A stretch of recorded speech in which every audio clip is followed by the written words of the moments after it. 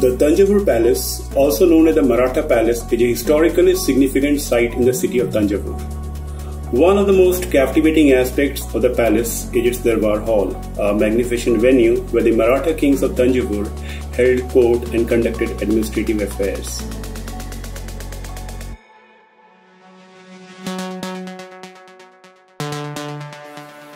The Durbar Hall of the Thanjavur Palace, also known as the Raja Sarfoji Memorial Hall, is a marvel of Maratha architecture and artistry. Its story is deeply intertwined with the history of the Maratha dynasty that ruled Thanjavur from the late 17th century until the British annexation in the mid-19th century.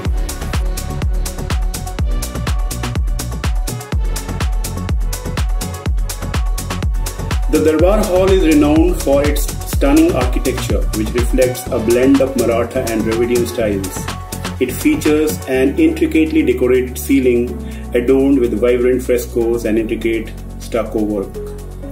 The walls are lined with statues of Maratha rulers and deities, creating an ambience of regal grandeur. The hall's design was intended to impress and awe visitors, showcasing the wealth and power of the Maratha kings.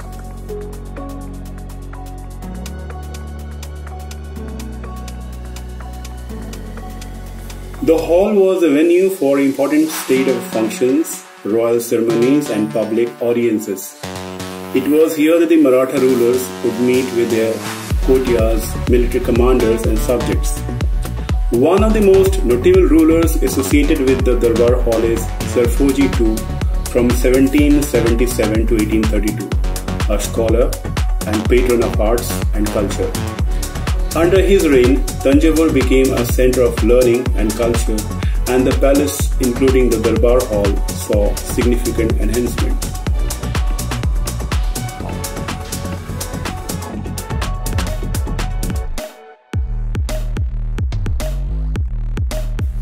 The Durbar Hall was not just a political center but also a cultural hub.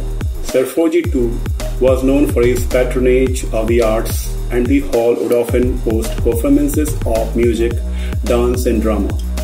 It was a place where artists, poets and scholars gathered, contributing to the rich cultural tapestry of Tanjavur.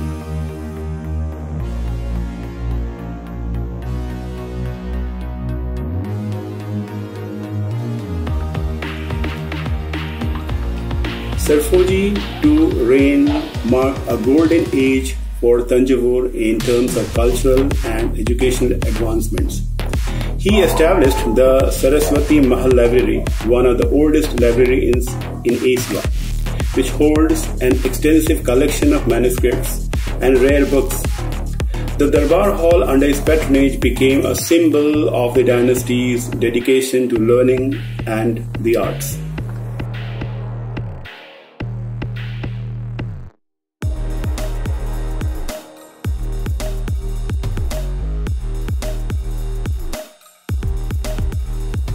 One famous anecdote involves Sarfoji II's encounter with the British officer. The officer, impressed by the opulence of the Durbar Hall and the knowledge of the Maratha ruler, remarked on the grandeur of the court. Sarfoji II, known for his wit and humility, responded by emphasizing the importance of wisdom and cultural heritage over material splendor. This interaction highlights the king's recognition of the true essence of his rule, rooted in intellectual and cultural richness.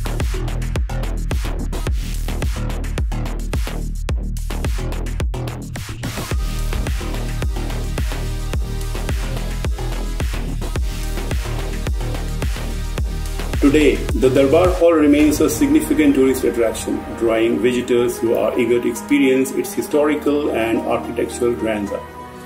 It stands as a testament to the rich cultural heritage of Tanjavur and the legacy of the Maratha rulers who transformed the region into a flourishing center of arts and culture.